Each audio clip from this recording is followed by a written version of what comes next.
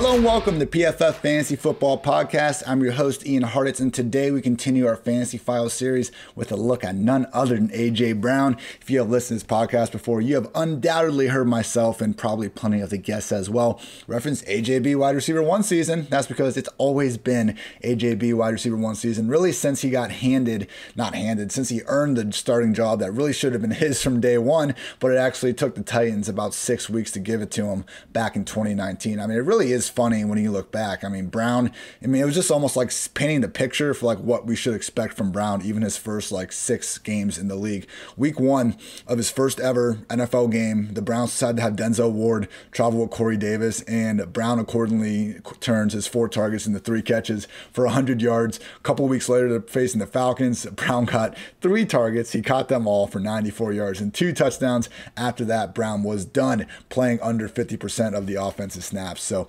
all Tywan Taylor, Tajay Sharp, or whoever it was holding back Brown for about 4 weeks aside, ever since he's gotten this job, again, he's just been one of the NFL's best wide receivers. There's no ifs, ands, or buts about it. The only reason why you maybe don't think of him that way is because he doesn't have massive counting statistics. He's been really good, and he's also missed 2 games earlier in 2020 dealing with a knee injury. If you didn't see, he actually had to have surgery on both knees after the season, so it's even crazier that he put up these numbers the way he did. But in 2019 as a rookie, 52 catches, 1,051 yards, 8 touchdowns. In 2020, 70 catches, 1,075 yards, 11 touchdowns. Great numbers. I get it though. It's not numbers that you would just immediately slot in as a top 5 real life receiver. But people, that changes when we start looking at the efficiency, because again, I do understand the idea that more talented players will earn targets. If you're out there and you're not getting targets, it's hard for me sometimes to talk about Henry Ruggs because he didn't have more than, I don't even think he had 1 game last year with more than 5 targets. And the argument is, okay, did Ruggs not produce because he didn't have the targets, or did Ruggs not produce because he wasn't good enough to beat out Nelson Aguilar for the targets? So with that in mind, I do think Brown falls in the category of like, we just need to get this guy more targets, because the Titans had the 3rd fewest pass attempts in the league last year. It wasn't like, no hate to Corey Davis or Adam Humphries or even Khalif freaking Raymond, but the Titans just weren't throwing the ball a ton. It wasn't like Brown was just failing again and again to kind of beat out his teammates. So with that all in mind, over the past 2 seasons, among 77 qualified wide receivers with at least 100 target, AJ Brown comes in as tied for 4th in PFF receiving grade, tied for 4th in yards per reception, 2nd in yards after the catch per reception, tied for number 2 in yards per route run, and number 1 in PFF's own wide receiver rating metrics. So the one spot I want to harp on here, because again, the fact Brown had he's 31st in targets. Again, people like, that is crazy to me. He should be 5th. He should be 6th. It's not the case, unfortunately. So the one stat I really want to break down here that I think shows just how good and special he is as a talent is that yards after the catch. That's what really breaks out when you watch AJ Brown. The touchdown he had against the Ravens with 2 minutes left in their regular season, come from behind eventual overtime win where he's carrying like 3 guys into the end zone. He catches the crossers against the Colts and the Steelers where you're like, okay, here's a ho-hum 10-15 yard gain. Never mind, he outruns your entire secondary. Like the amount of times, I believe it was actually PFF's own Mike Renner who kind of made this point, the amount of times you see fast players just underestimate AJ Brown's like speed and take bad angles at him. You just see it again and again and again. He takes these slants and crossers all the way to the house, and it's wild to see a player that's 6 foot, about 230 pounds, have this sort of speed. And for him to have this average yards after the catch of 7.3 yards, like people, we don't see players like AJ Brown at the top of this metric. The only other guys to average over 6 yards after the catch per reception over the past 2 years, Deebo Samuel, Hunter Renfrow, and Robert Woods. Their average target depths are all at 7.6 or fewer yards. AJ Brown is at 12.3 yards. Over the past decade, we only have 2 wide receivers that have averaged at least 6.5 yards after the catch per reception and have a double-digit average target depth. AJ Brown and Josh Gordon, #free Josh Gordon. So truly, people, AJB, he looks the part of an alpha number 1 receiver. That's because he is an alpha number 1 receiver. And now we can only hope that 2021 will bring with us the sort of volume that he deserves. And it really just might, everybody. And if you've, been staying up to date on your fantasy football stuff throughout this offseason, I'm sure you've heard the idea of, vacated and available targets float around just plenty. So all that is taking, the total amount of targets from 2020, looking at who is now no longer on the roster in 2021 and showing where the most opportunity is.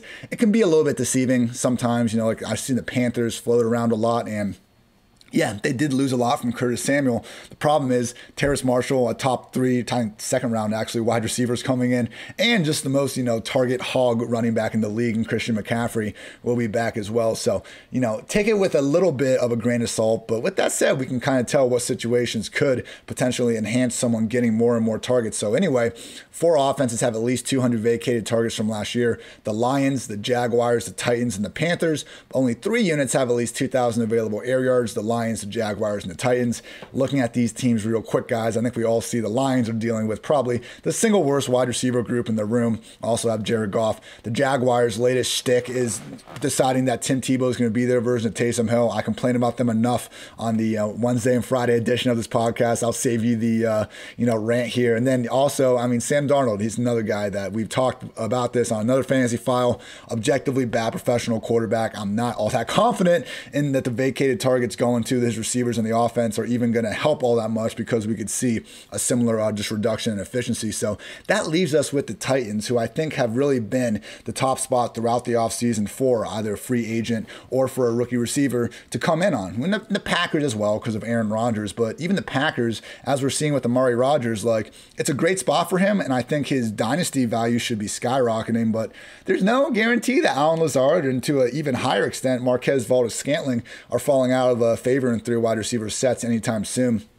The Titans were always the place that had 2 wide open positions, Corey Davis and Adam Humphries in the starting lineup, just wide open and really no viable replacements. You can even throw Khalif Raymond, their number 4 primary field stretching threat. Right now, people, the only other wide receivers, the main ones that we should expect them to be competing for these spots, Josh Reynolds, in my opinion, good not great, complimentary wide receiver from the Rams, just a guy. I would say he's the favorite to lead the way in secondary targets behind Brown, maybe Anthony Ferkser.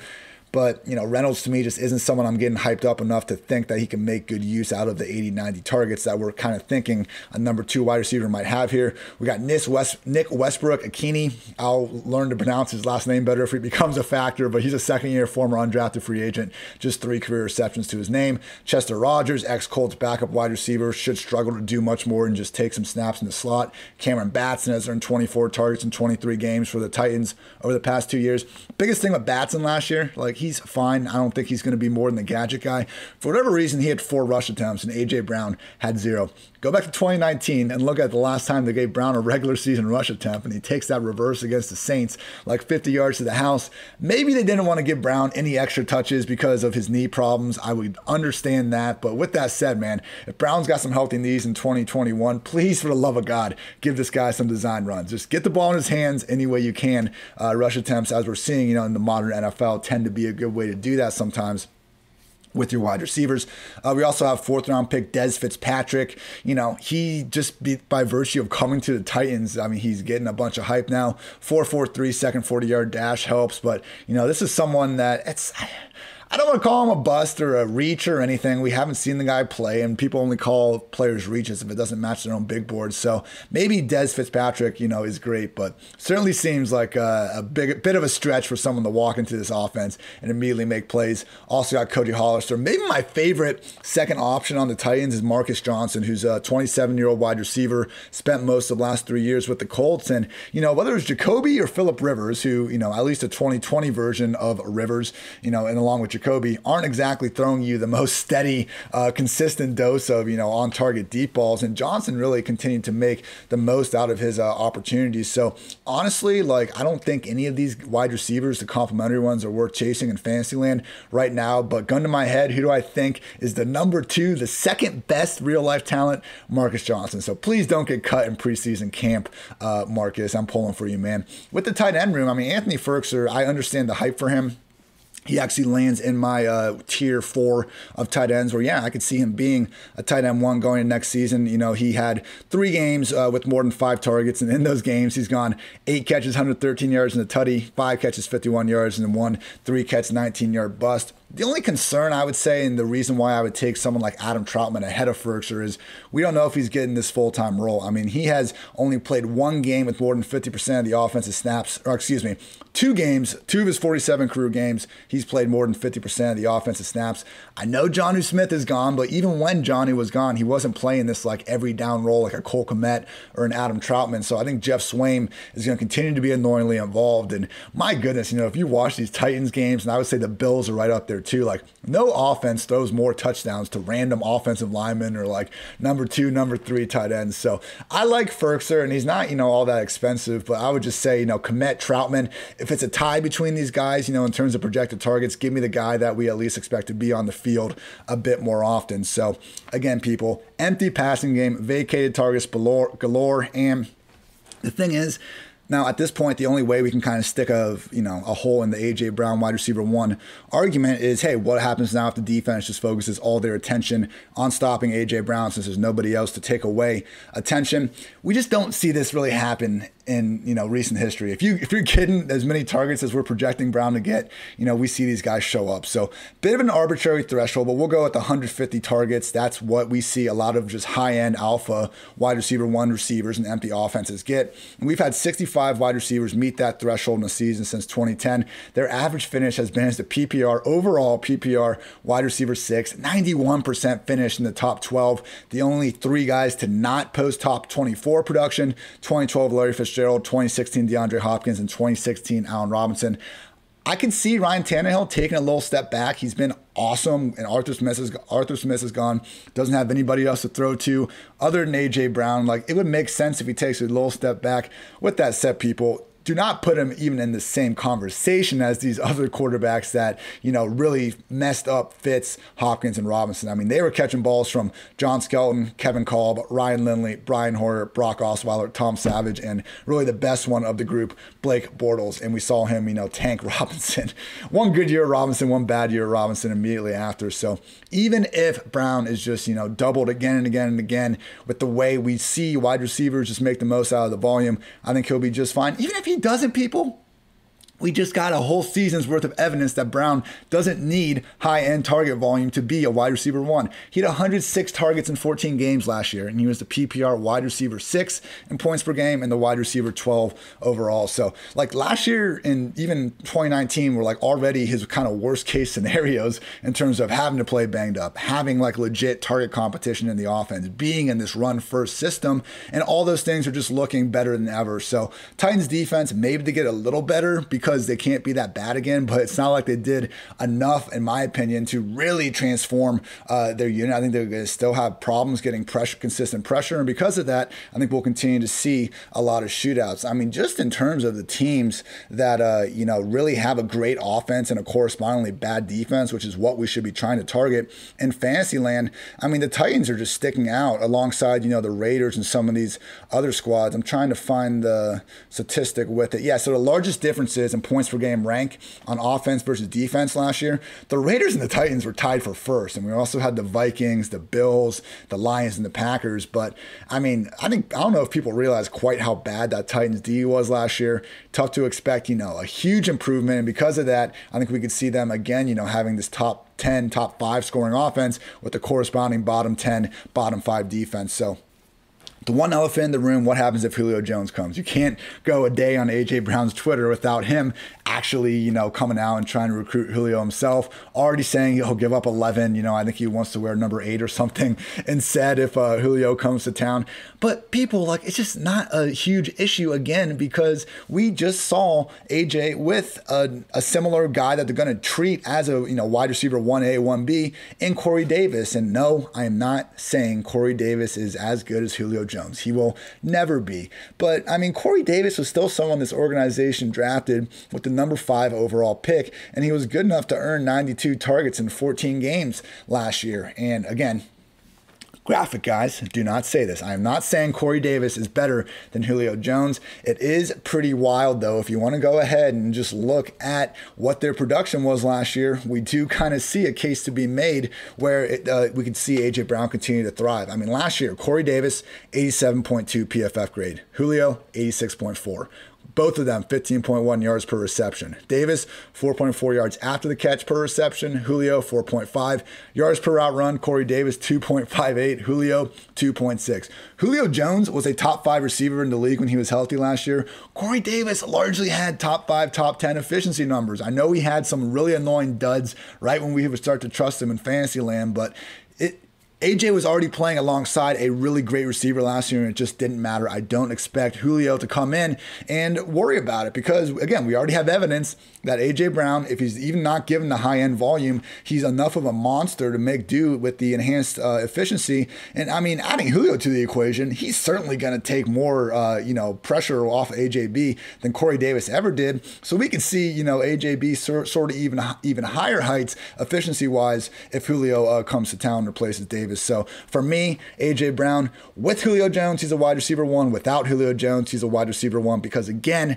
I'm defining that as a top 12 fantasy wide receiver. You guys would not believe when I say that on Twitter, and some of the non-fantasy, the real-life Twitter fans come out of the woodworks, start complaining. So PFF Lily stat for AJ Brown. So, and this is the upside. This is why we're chasing him as hard as we are. He's only had 6 career games with more than 8 targets. In those games, he's gone 10 catches, 151 yards, touchdown. 8 catches, 114 yards, touchdown. 7 catches, 112 yards, touchdown. 4 catches, 101 yards, touchdown. 6 catches, 83 yards, touchdown. And his worst performance, 7 catches, 82 yards, and a touchdown. AJ Brown has not missed when he's gotten more than 8 targets, and there's a very real chance we see that become a weekly occurrence in 2021. And for that reason, he is my wide receiver 2, only behind Davante Adams for now. And people, the second Aaron Rodgers, when he's traded, it will be the AJB wide receiver 1 season. I'm not saying he's tiers ahead of everybody. I do think he's right there. Tyreek Hill, Stephon Diggs, DeAndre Hopkins. If you wanted to make an argument that any of them are ahead of Brown or even Davante, I would not call you an idiot. I do think you can make that case. And you know what? If Julio does come to town, I would drop Brown out of that first tier into the second one, where I think it's still in his potential range of outcomes, but he would certainly be closer to that wide receiver 8 to 10 range for me. As I was saying, though, still a wide receiver 1. So that's going to wrap this one up. If you want to check out our other PFF podcasts, though, I really encourage you guys to check out PFF's podcast network, which covers everything NFL, college, and fantasy football. You can recap the NFL draft with Mike Renner and Austin Gale's 2-for-1 Drafts podcast, or get all the 2021 betting content you need with the PFF forecast. Also, if you like fantasy football and if you like playing fantasy for money, you need to check out Underdog Fantasy. Underdog's got everything, including season-long and playoff best ball. Best ball is a season-long game where you draft a team like you normally do, but that's it. There's no in-season roster management. Underdog automatically selects your best performers each week, saving you loads of time. Go to Underdog Fantasy and deposit $10 using promo code PFF and get a free PFF Edge annual subscription. That's promo code PFF. Draft now at Underdog Fantasy. Thank you, as always, for tuning in to PFF Fantasy Football Podcast, everybody. I'm Ian Hartitz. You can find all my work on PFF.com, on Twitter at iHartitz. And as always, we have Fantasy Files coming out every single day throughout this offseason. Corresponding article on the site. Also regular Wednesday and Friday editions of the podcast as well. So again, thank you for tuning in. Until next time, take care, everybody.